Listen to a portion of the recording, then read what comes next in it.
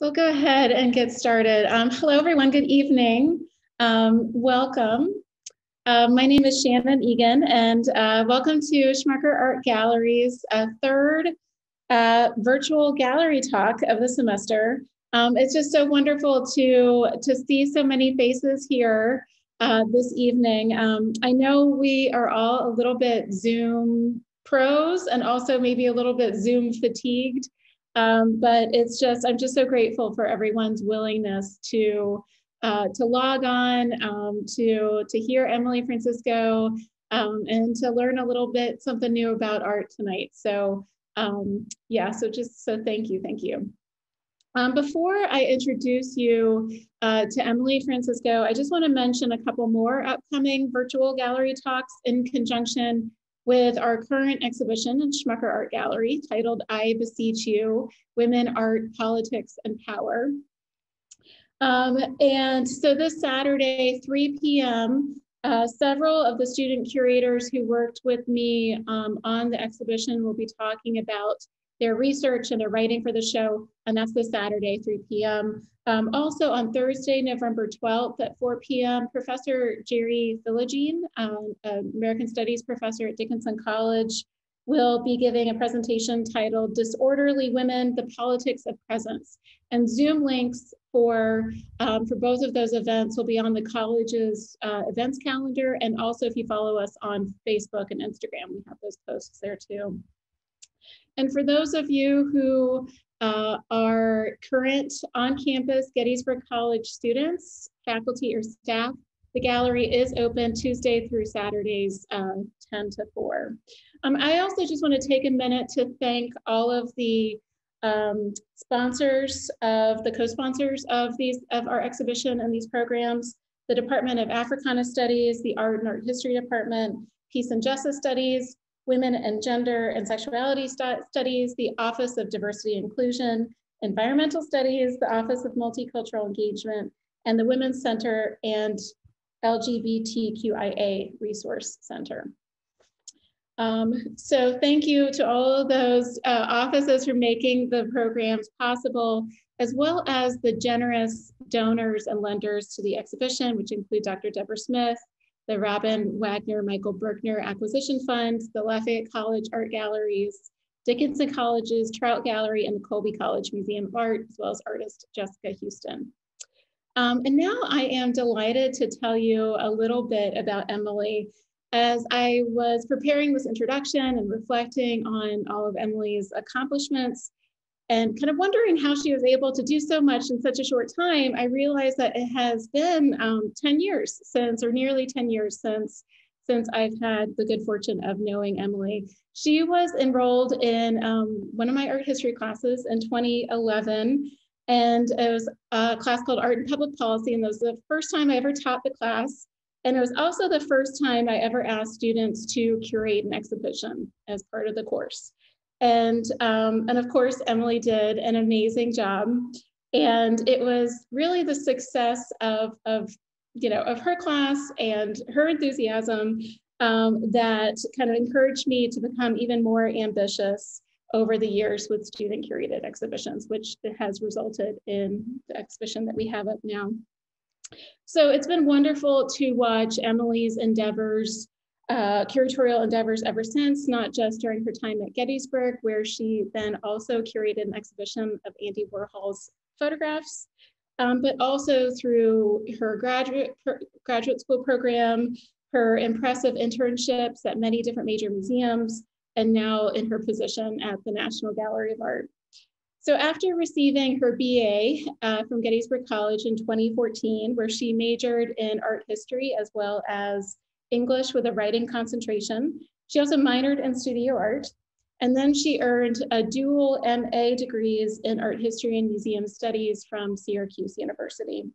Currently, Emily is the Curatorial Assistant in the Department of Modern and Contemporary Art at the National Gallery of Art, where she works primarily on permanent collection projects and installations.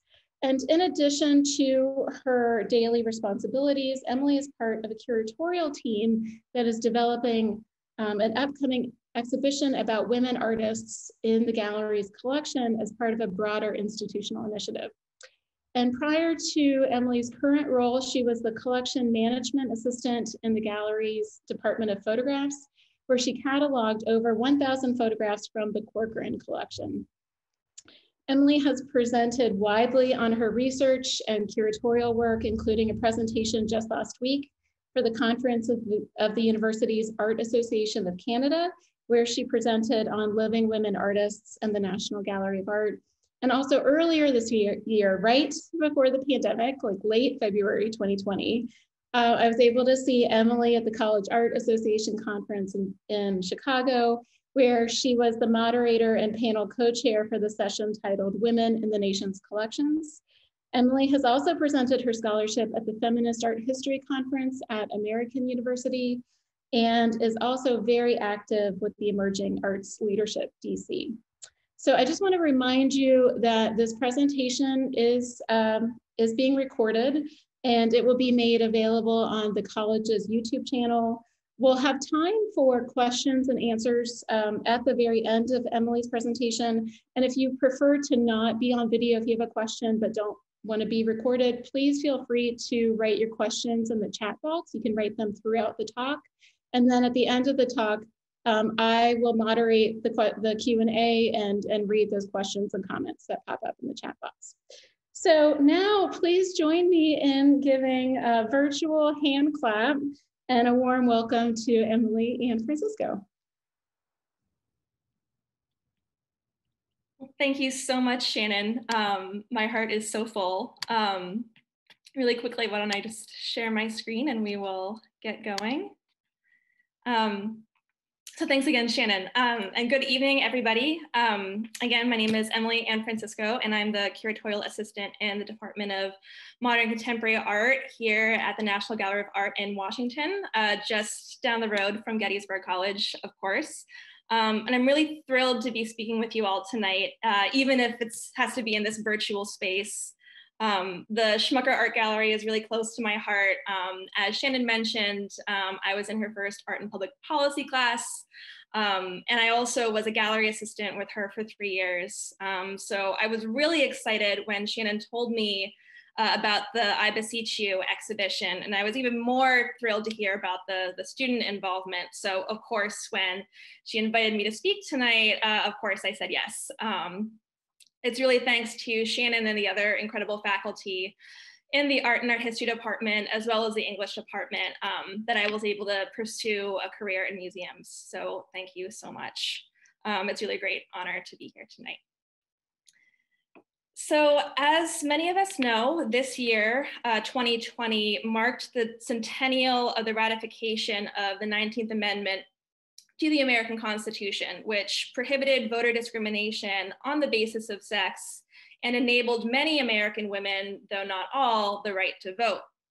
And so timed with this important anniversary, many art museums across the country have been marking the event with bold acquisitions, initiatives, and exhibitions focused on women artists.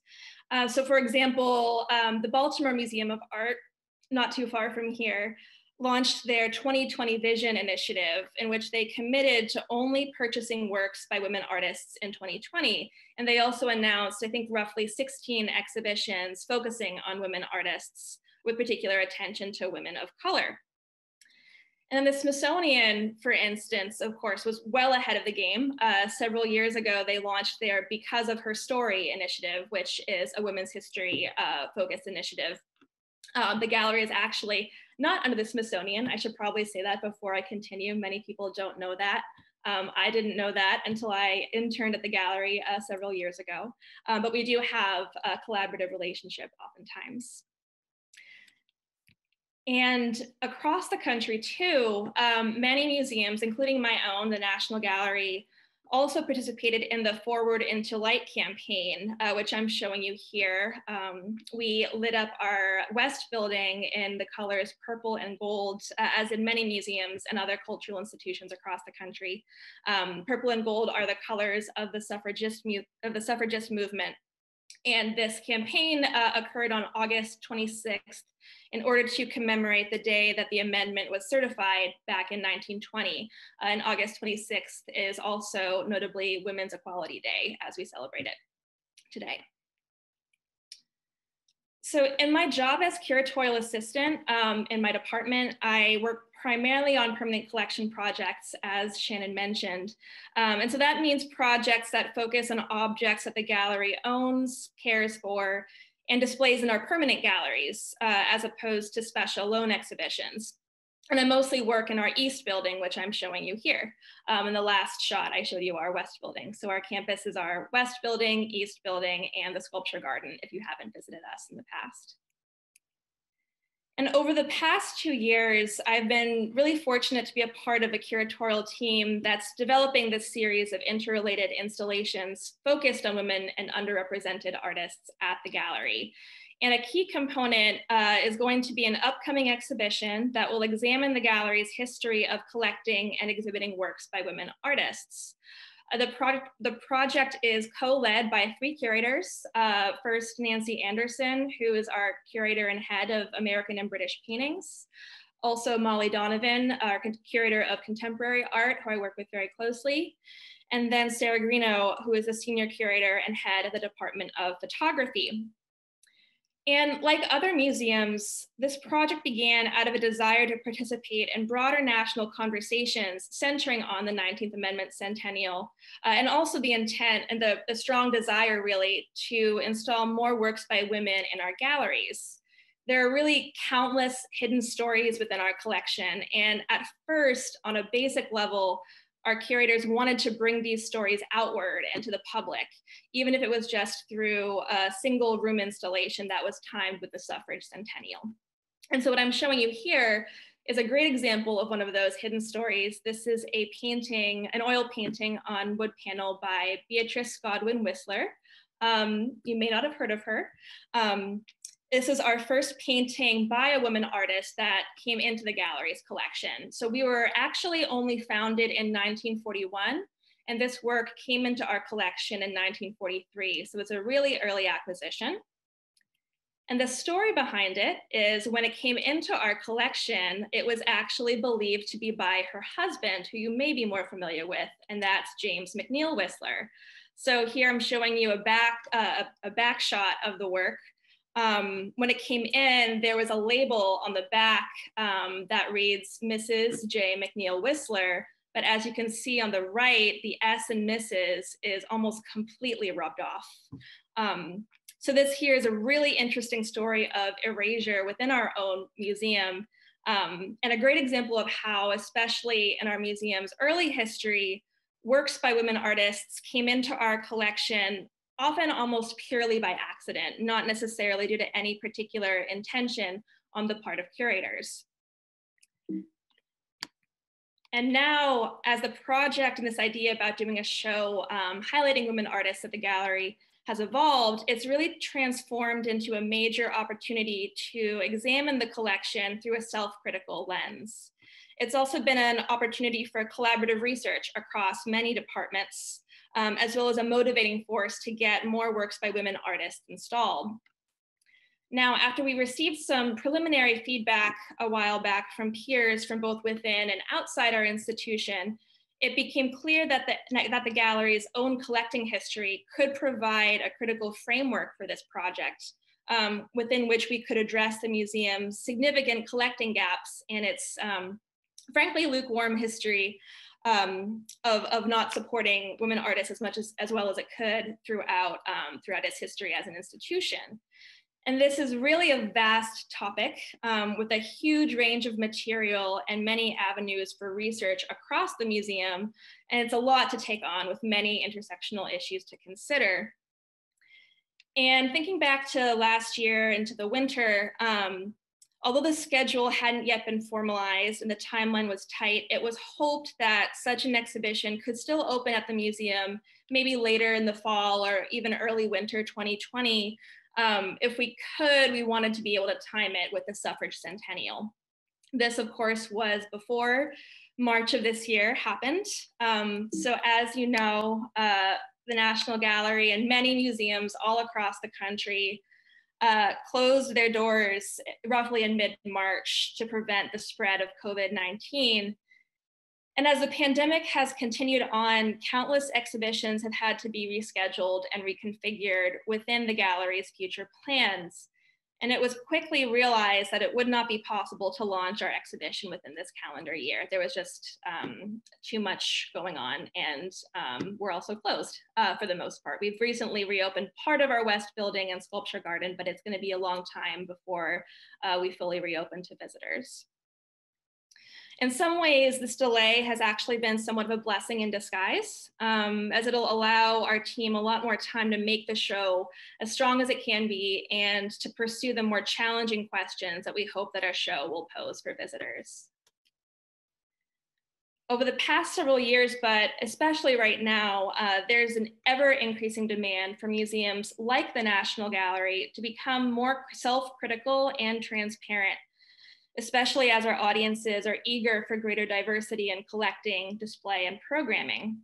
And I want to underscore that staff across the National Gallery of Art, not just in the curatorial division, have consciously joined what is in fact a decades-long, yet still urgent conversation surrounding the need to tell more balanced stories in art history and museums, especially in terms of the interwoven experiences of gender, race, and class. Backing up a little bit though, I want to next spend some time talking about the research that's come out of our efforts to organize an exhibition about women artists and the gallery. Data-driven research and approaches to art history and museum work have come to the forefront of our institution in recent years. And in our eventual exhibition about women artists and the gallery, data and data-based research will play a major role.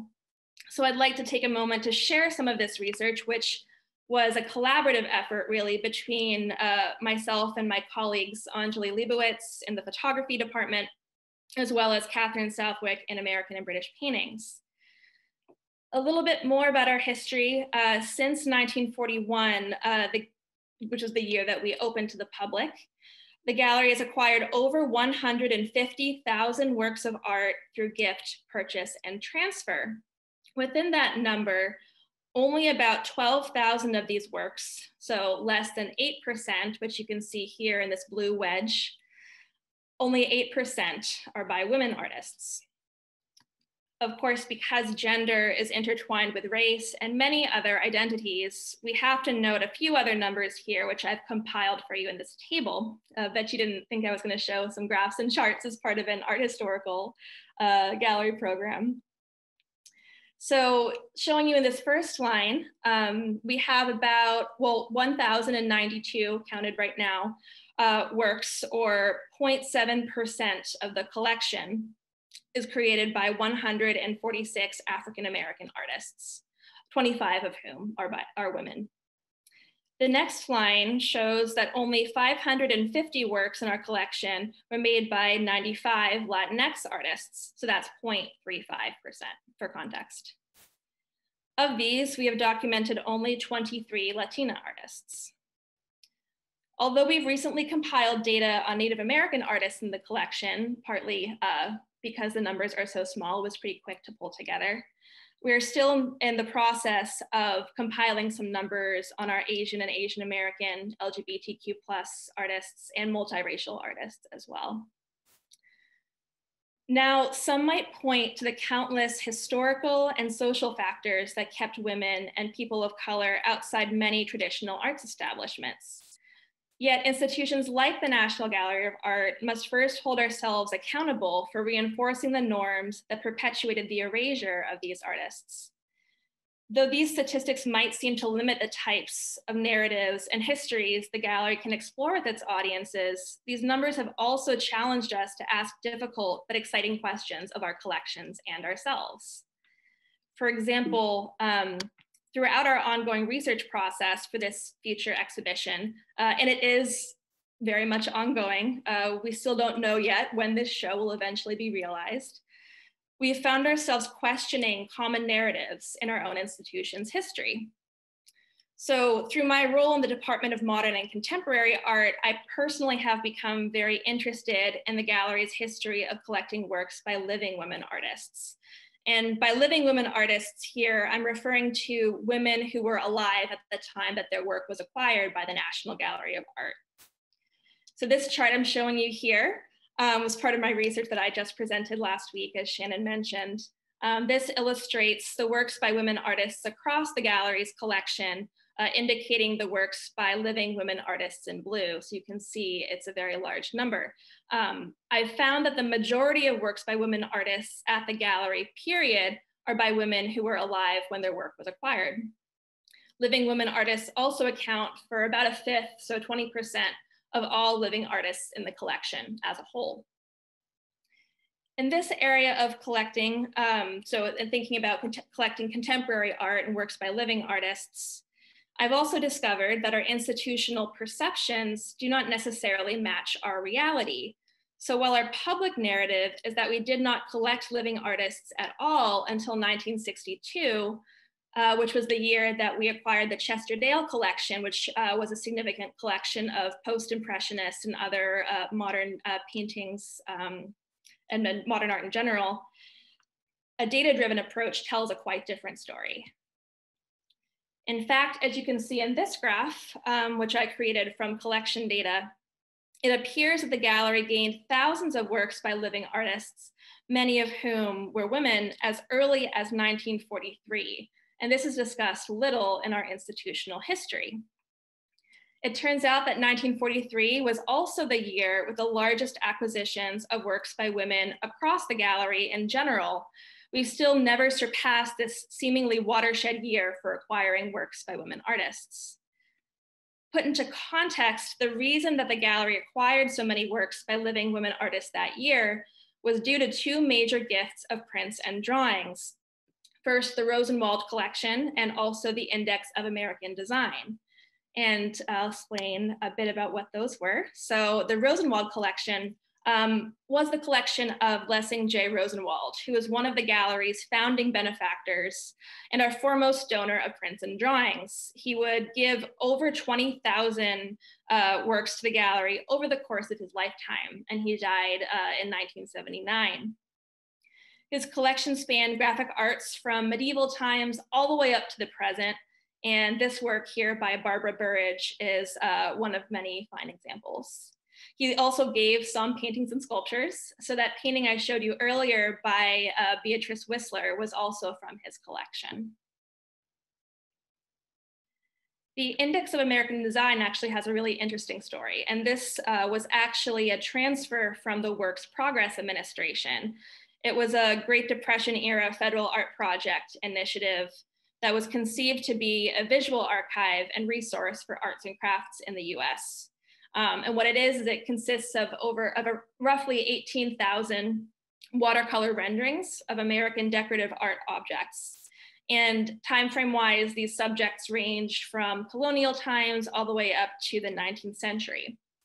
And this collection is also significant when talking about women artists and gender, because a third of these watercolors in this collection were created by women artists.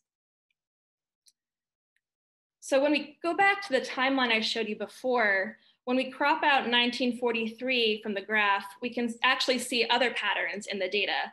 Later bumps in acquisitions of works by living women artists also correspond with significant works on paper acquisitions. So when I say works on paper, I'm referring to prints and drawings, as well as photographs for the most part. These later bumps specifically reference later gifts from the Rosenwald collection, as well as the Reva and Dave Williams collection, which we got in 2008, and then the Corcoran Collection later on around 2015. So essentially, graphic arts acquisitions would continue to be the primary means through which the gallery acquired its largest clusters of works by women artists. This data says a great deal, especially when it comes to thinking about hierarchies of media within the gallery's own collection, and how often our works by women artists are displayed, which is sadly not that often, at least historically. As you can see in this visual, the vast majority of works by women across the NGA's collection are on paper, including both living women and those who were deceased at the time of acquisition. So of the works by women at the National Gallery of Art, as you can see here, almost 48% are from that Index of American Design that I explained a moment ago, and that's here and marked in blue on this pie chart. And actually the Index of American Design has its own special medium classification in our database, which I find to be kind of an interesting fact in itself. The second highest is prints at 31%, followed by photographs, which you can see here in gray at 12.5%, and then drawings in yellow at 4%. So a number of factors and historical contexts might influence this. For example, several scholars have pointed out that drawing, printmaking, and even photography were more accessible media for women during certain time periods, as they required less academic training and could be easily completed in domestic spaces through multiple interrupted sessions. It may make sense then that there are more prints and photographs than paintings or sculptures by women at the NGA. Yet these works on paper can only be on view for 3 to 4 months at a time, and this is due to standard conservation concerns for light exposure.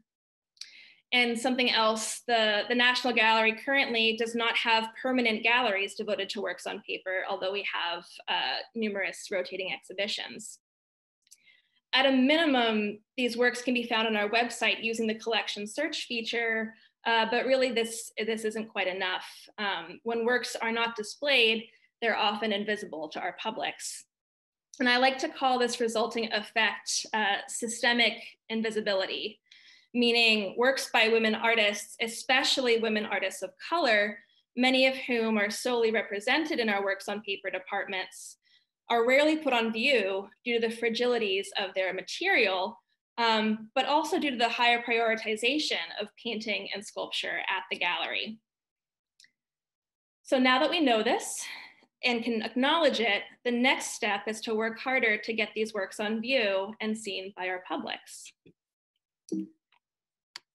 Now, I know I've talked a lot about the research side of things so far in my presentation, and the ideas and the things that we're thinking about that will eventually in the future be incorporated into a large-scale exhibition. But I also want to talk about the aspects of our work that have been realized despite the pandemic and delays on reopening. So back when discussions began regarding the possibility of planning a series of installations focused on women artists in 2020, our contemporary curator immediately thought of one artist in our collection, and that was Linda Benglis. In art history classrooms, her work is often taught in the context of feminist art. And here I'm showing you just a couple of installation views of the resulting exhibition in our East building. The show was intended to open back in March, and it was almost completely installed just as the museum shut down due to COVID-19. But luckily, I'm happy to share that the show will be extended, and it will reopen as soon as the East building reopens, which is likely later next spring. We're doing some ongoing renovations as well on that building. So we're hopeful that later next year, you'll be able to see this show. We're also working on a digital tour component, so keep your eyes out for that. So why Benglis and why Linda Benglis and the National Gallery? Our museum has over 30 works by her, making us the largest public collection of Linda Benglis's work. Yet until now, only a few of these works have really ever been on view. And part of this, again, I would say is the works on paper effect. So almost half of these important works by her are prints, drawings, watercolors, and a photograph, most of which have been sitting in storage. For those less familiar with Linda Benglis, she is a pioneering contemporary artist. She's still alive today. And she's worked in a huge range of materials throughout her career, including wax, resin, metal, latex, paper, glass, and video, and so on. And from early in her career, she especially worked with materials that transform from liquid to solid. So for example, the poured latex piece that's in the center of this room. So in the lower right of the image, you can see that work. And Linda Benglis also often blends connotations of high art and low art and culture, quote unquote. And she tackles these notions of taste as well as notions of the decorative and what is considered to be quote unquote feminine. And you can see this pretty well in Jeanne, which is the sculpture that I'm showing you here. And the title of this work, Jeanne, is actually French, and it's a title of a word for a French automobile, a specific type actually. And the work was made using similar techniques to automobile production, hence the title. And so the way that the artist made this work is with a team, and they took a metallizing gun over a wire structure to create this decorative, pleated, almost floral shape. So here are just a couple of other quick installation shots. Here are a couple of those watercolors I was referencing a moment ago. And then some of her pleated metal pieces and knots.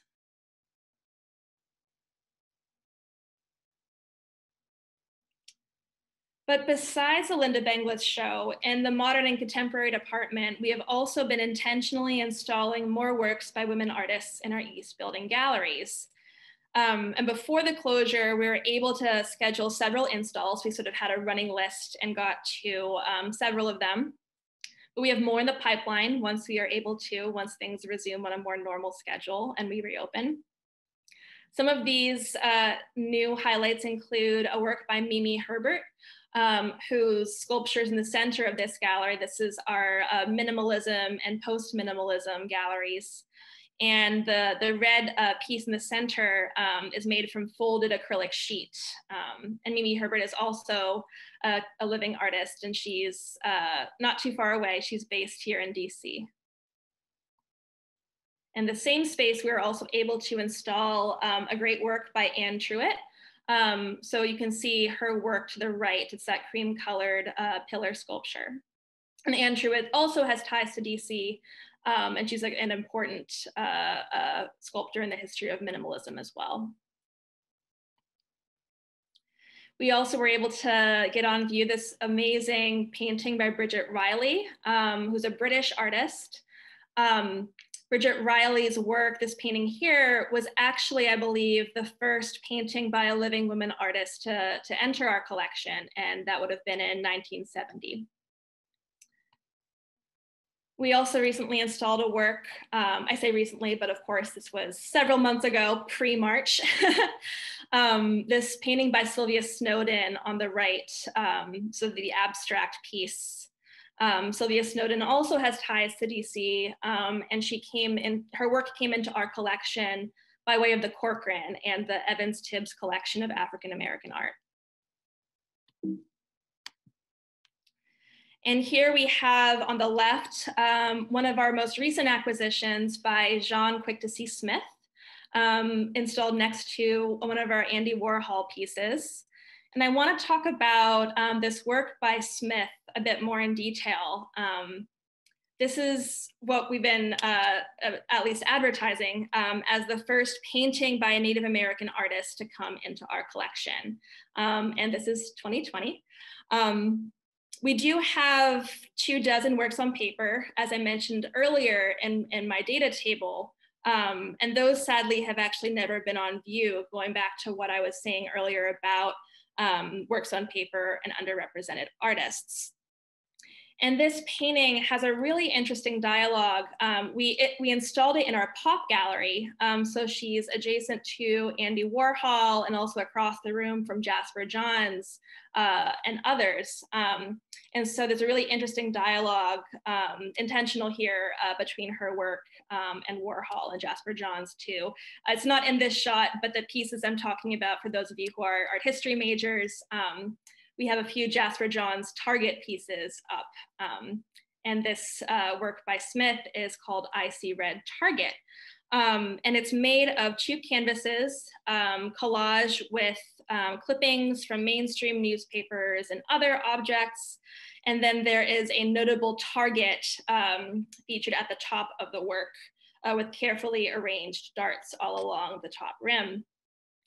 And the work is intended to address both local and national conversations around the commercial branding of Indigenous American identity. So we acquired this work in the winter and then announced it later on in the spring.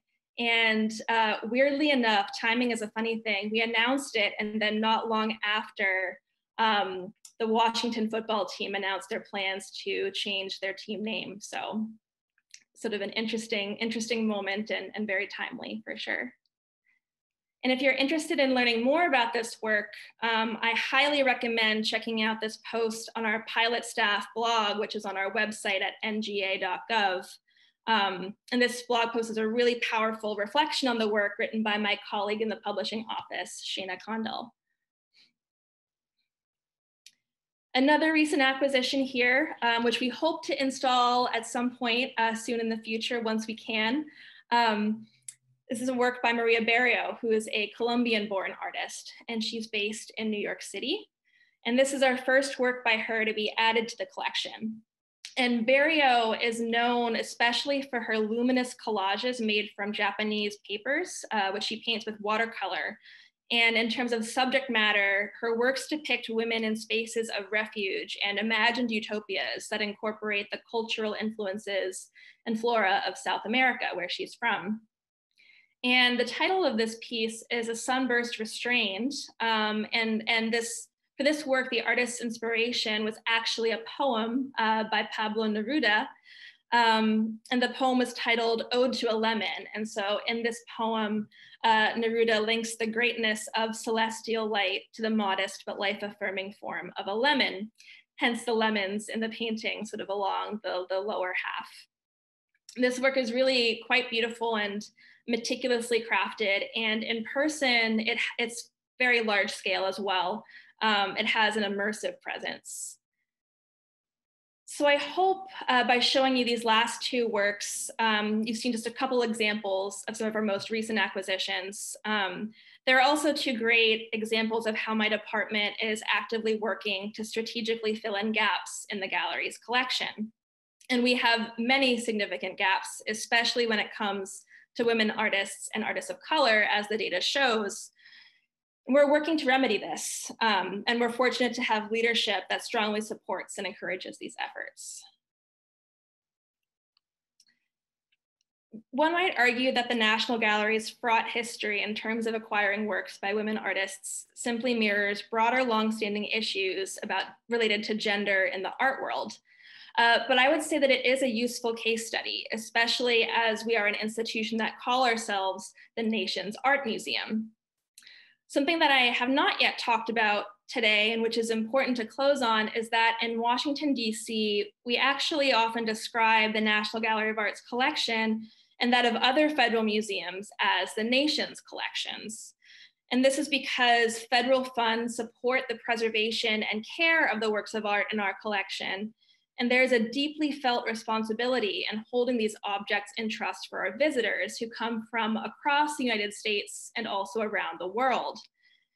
With this in mind, by virtue of the immense investments of time and resources into new acquisitions, our purchases and the gifts that we accept reflect our values. What we choose to collect is what we choose to care for, literally, through conservation, storage, display, and security. Of course, this begs the question: whose stories are we preserving and protecting? What and who do we value? What we have collected in the past and what we continue to collect and what we show in our galleries all say something about how we perceive America and the place of art within our country. Yet how does a museum like the National Gallery of Art, which endeavors to be for the nation and wishes to reflect the nation, move forward when its own collection is one of its greatest challenges? After all, exclusion is systemic, and therefore the process of remedying past exclusions requires deep, intentional reflection and actions in order to move forward. I like to think that perhaps the answer begins with simply asking the questions, probing our own institutional histories, as well as the art historical canons, standards, and cultural narratives with which our museums remain so intensely entangled. Thank you very much for listening, and I'd be glad to take any questions or comments at this time. Thank you. Wow, thank you. That was wonderful. Thank you so much, Emily. I'm going to start out by reading a couple of comments and questions that came in the chat box. But for those of you who have additional questions, again, please raise your hands or use the raise your hand feature, or again, type them in. So I'm going to start with a couple of questions about one of the first paintings you showed of Mrs. Whistler. Yes. And if how it was it found out that it was Mrs. Whistler and not Mr., since the S was gone? Whose kind of careful work might that have been? Sure. So I can't fully speak to that research story because it took place in the American Paintings Department, which is separate, although we work together quite closely. Mm-hmm. My understanding is that well, so also in that image, I don't know if you could tell, but the S was still there, but it was very faded. Mm-hmm. So my guess is someone noticed that. And also the painting Peach Blossom, I think, was tied to Beatrice Whistler in some way. So she did have an artistic career, not as well known as her husband, but there are records and notations, presumably, of her work out there. So someone did a lot of digging. Maybe the label was the first thing that raised the question. I actually now I want to reach out to one of my friends and colleagues in that department. So I do want to know what year that took place. Because I believe that when it came in, it was under Mr. Whistler's name for a bit first before they realized it was by Beatrice. And then another comment, yeah, that Godwin Whistler still identified herself as the wife of James McNeill Whistler. So we're not too sure who wrote the Mrs. James McNeill Whistler. But sometime later, we had imagined that would not be so, and gladly her contribution was discovered. So I agree with that. Yeah, it's nice to. And here's another question: how do you view the relationship between the low numbers of works by minority artists and the fact that there are now separate museums devoted to women in art, Native American culture, African American culture, et cetera? And does this affect your acquisition, or I guess your strategy for acquisitions at all? That's a great question, especially as it seems like DC is getting a new museum, every couple of years. I think now there are discussions about, the Women's History Museum, I think, will be on the horizon, as well as, I think, a museum devoted to Latinx American history. They're all spaces for important stories that need to be told. I would say, we shouldn't just leave the collecting Native American art to the Museum of the American Indian. I think in a place like the National Gallery of Art, where we want to be telling the stories of all Americans, especially Native American art, is a huge part of that story. They're the original Americans. And there's actually a really interesting show at American Indian right now called The Americans. They have some really phenomenal material there. That's just sort of one example, but we all collaborate and work together, and it's really special to be in DC, where all the museums are, in a certain mile radius, and we can reach out to colleagues, across the mall for their advice and input. And yeah, they're all important spaces, but just because one museum is devoted to African American history and culture does not mean that they're the only place that should be collecting art by Black artists. It should be happening everywhere. Good. I just want to read too that there's affirmation that yes, the National Women's History Museum is in the works post-COVID. That'll be exciting to see. Thanks, Emily. I know her as well. Yes, I worked there over the summer, so insider knowledge. Awesome, thank you. Other questions? And again, please don't hesitate to raise your hand. Type something in the chat. Emily, I do have a question that, as a museum professional, that I think quite a lot about, especially as like an educator, is thinking about this idea of inclusionary storytelling. And you mentioned it in your lecture that there's not enough being done. And that's true, with artists of color, women artists, etc. And I'm wondering if you could touch upon your ideas of how you think, besides just like putting the work on display and collecting more work, like how museums can work to become fully inclusionary and diverse institutions. Sure, it's a great question.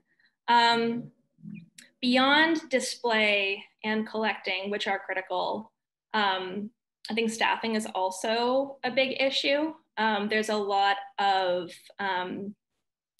criticism towards many large museums, well, museums in general, right now, my institution included, for being primarily white institutions. For example, at the gallery, our curatorial staff is mostly white, maybe one or two staff of color, and they're not in the full curator roles. They're in more entry-level positions. That's not unique. That's an issue at many places, I believe. And museums need to really be thinking more about who we're working with and who we're inviting in. I think there are also systemic issues in general. I could talk about the ways in which things like unpaid internships automatically affect who pursues careers in museums, and what staff of large museums look like years down the road. That's a whole other can of worms, but we have to think about the inside as well as what we're projecting outward to our visitors. Thanks. Yeah, I completely agree. Thank you. Yeah, so another question from a commenter. I love your observation on how works by women artists were not on display as often as works by men due to the work's material fragility. Could you expand on how this idea of systemic erasure and how the material hierarchy in the Western canon of art history, which paintings are seen as more important than works on paper, can also affect the works and interpretations of people of color artists and or artists from other cultures? It's a great question. That's a great question.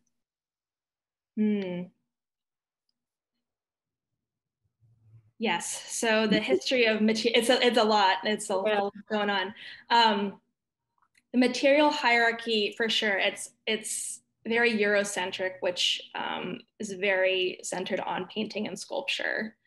I know at the National Gallery, we didn't have a photography curatorial department, for example, until the 90s. And our curator and head of that department right now, who I referenced, Sarah Greeno, she was integral to the creation of that department. And the fact that it took until the 90s that to happen, we had many photographs before then, but they were in the care, sort of lumped in with prints and drawings. And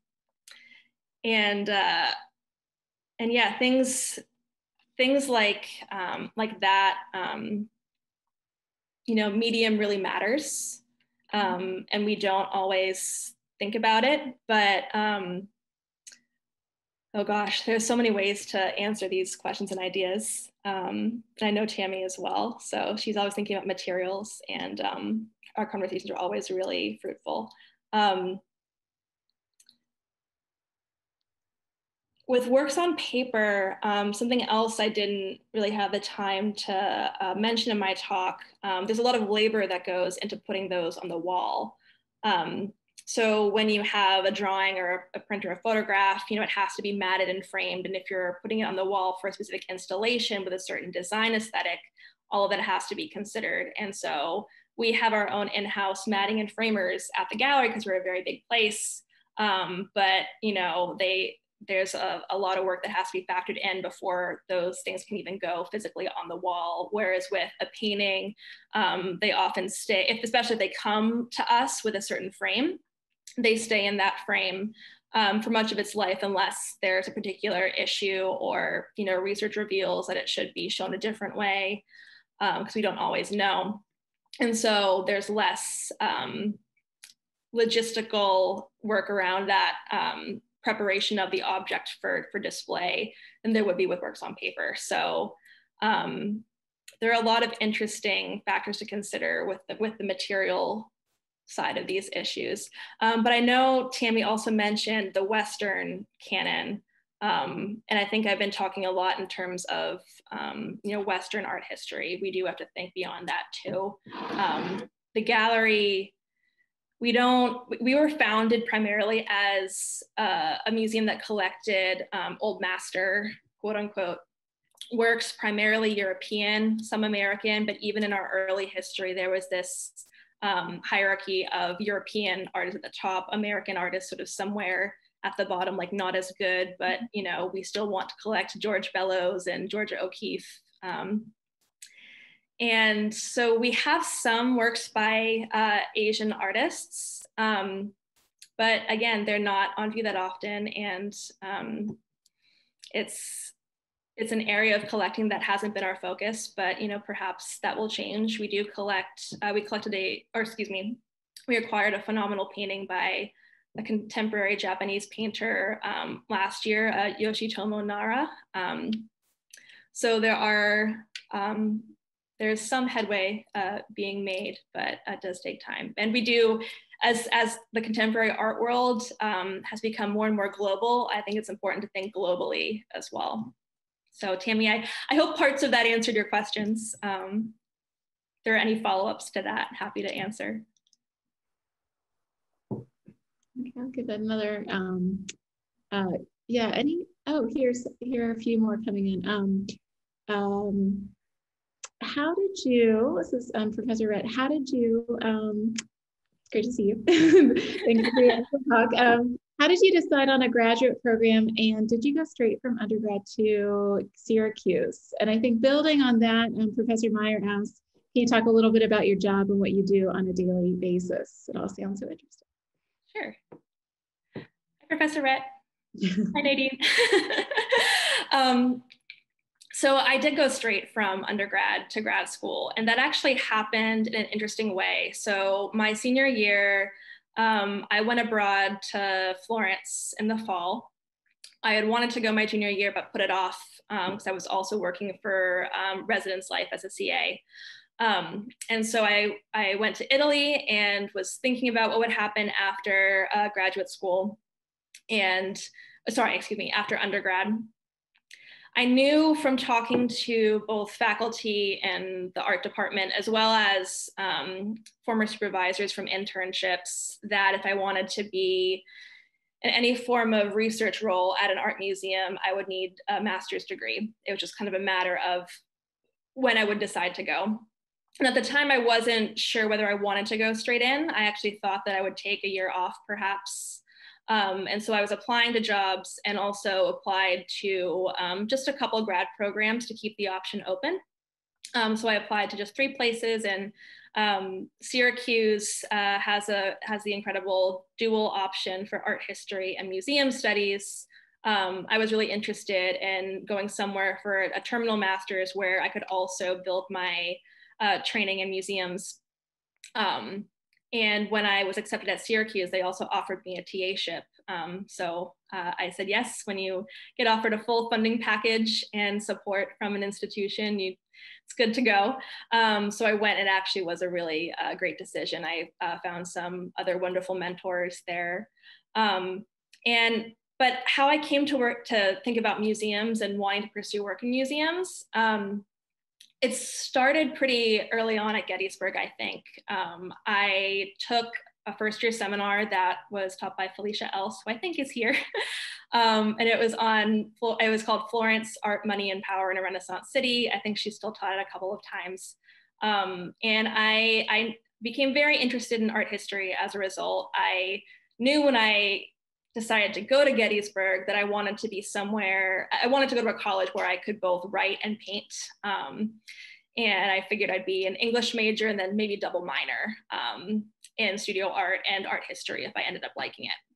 And then I got very sucked into art history after Felicia's seminar, and then took Shannon's class my sophomore year, art and public policy. And it was through that class really that I started to think about the ways in which my interests in the arts, as well as politics and government, and also writing. So something I learned from Shannon, as well as through some internships that I was able to complete while in undergrad, that the museum world really blends these sort of these two worlds that I had sort of straddled at Gettysburg, which was, the literary and the textual and then the visual. I interned actually at Musselman Library first. That was my first museum position. Technically, I was their exhibits intern, and I worked on their Civil War. I think it was the 150th anniversary that was coming up around then. So I worked with their exhibits committee on a number of projects, and that happened partly because I think Robin Wagner had come to a panel talk that myself and a few other classmates were giving with Shannon's art and public policy class. So it all kind of built from there. But I think it's been a really interesting field to be in, and I feel very lucky to have had the mentors that I've had and the support network, as well as the training. I write and do research as part of my daily responsibilities. When I was in the photographs department, I was cataloging, which is basically a combination of research, data entry, and copy editing in a weird way. Not everybody uses that term for it, but I realized that my editing experience that I got through my writing background was extremely useful, because essentially we have to make sure as catalogers that everything in our database about a particular object in our collection is as accurate and complete as possible, free of errors, so that when it feeds to our public website, that the information that visitors to our website are looking for can easily find it and understand it. So yeah, it's sort of been an interesting journey. I had at one point thought about art publishing, and that was my first role at the National Gallery, was in a summer internship as a grad student in their publishing office, working with the editor-in-chief. And that was really eye-opening. It kind of showed me that there are many layers to the museum world that you don't always think about. There are actually a ton of art history and English majors that I've met at the museum, and that's been kind of funny. A number of people that I work very closely with, when it comes up, I'm like, oh wow, another art history and English double major, that's incredible. So I think we have time for just one question that popped up in the chat, which is another question. Oh, here it is. If there's a museum in the US that has successfully incorporated female artists into their collection and acts as a model for other museums, and if you can speak to that model. Sure. That's a tough one. Yeah. Two places come to mind. One, which I don't know if it's necessarily a model for every institution, but it's a place that's important, and that's the National Museum of Women in the Arts, which is also in DC. And I believe they were founded specifically out of a great need to showcase more works by women artists, especially in DC. I don't know their exact founding year, but their mission has always been to support women identifying artists, and to showcase their work and celebrate women artists. Their role is sort of really changed and adapted to the times. They're very socially engaged, and I think they have a number of interesting resources on their website related to advocacy. And I find that really, really fascinating and admirable. Again, the model wouldn't necessarily work everywhere. At a federal museum, we can't necessarily do that same level of advocacy work, at least, under the guise of the National Gallery, but it's great to see and support the work that they're doing. The Baltimore Museum of Art, which I referenced at the beginning of my talk, they've gotten a lot of headlines, and they've been proposing some really interesting and different approaches. And I'm curious to sort of follow that more in the future, to see how their projects unfold. So And I think they are actually, one of their more controversial announcements was that they're going to be deaccessioning. So what that means is ethically, removing certain works from their collection, possibly selling them, and well, deaccessioning is much broader than that, but in this case, they're selling specific works from their collection, and then using the funds to acquire more works by underrepresented artists in their collection. I find that to be really interesting, and I'm curious to see how that model works for them in the future. It's something, the gallery, we don't deaccession. That's actually in our, I don't know if it's in our like written policies, but it's certainly in our, at least like verbal informal policies. We don't, everything that enters our collection is permanent and it will be in our care in perpetuity. But what Baltimore is doing is really different. And we'll see how it unfolds. Well, I don't want to keep anyone too long, but Emily, maybe if you have a couple of minutes, you can we can follow up with one more question at the end. But I just want to say, for those of you who have to leave, thank you so much for being here. I'm going to stop the recording right now, but I really appreciate everyone coming around. Again, I'll be here. I think Emily will be here for a few more minutes, and we can address Erica's question and just maybe chat and catch up. So thank you all. Thank you, Emily.